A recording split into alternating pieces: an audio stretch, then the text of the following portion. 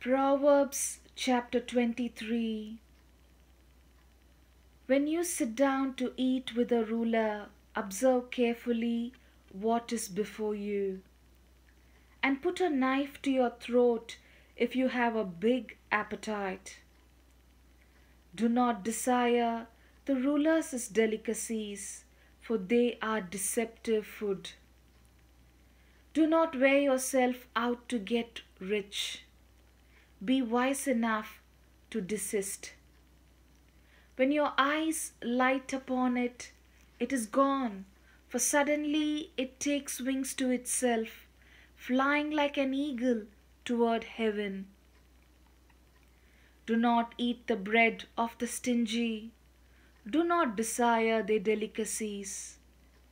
For like a hair in the throat, so are they. Eat and drink, they say to you, but they do not mean it. You will vomit up the little you have eaten, and you will waste your pleasant words. Do not speak in the hearing of a fool, who will only despise the wisdom of your words. Do not remove an ancient landmark, or encroach on the fields of orphans. For their Redeemer is strong. He will plead their cause against you.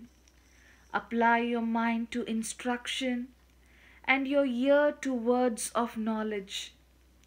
Do not withhold discipline from your children. If you beat them with a rod, they will not die. If you beat them with a rod, you will save their lives from Sheol. My child, if your heart is wise, my heart too will be glad. My soul will rejoice when your lips speak what is right. Do not let your heart envy sinners, but always continue in the fear of the Lord. Surely there is a future, and your hope will not be cut off. Hear, my child, and be wise, and direct your mind in the way. Do not be among the wine-bibbers, or among gluttonous eaters of meat, for the drunkard and the glutton will come to poverty, and drowsiness will clothe them with rags.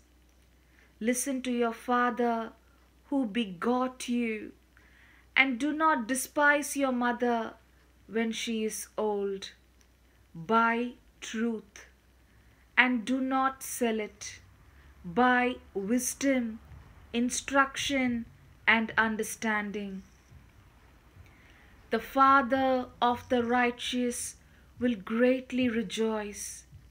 He who begets a wise son will be glad in him.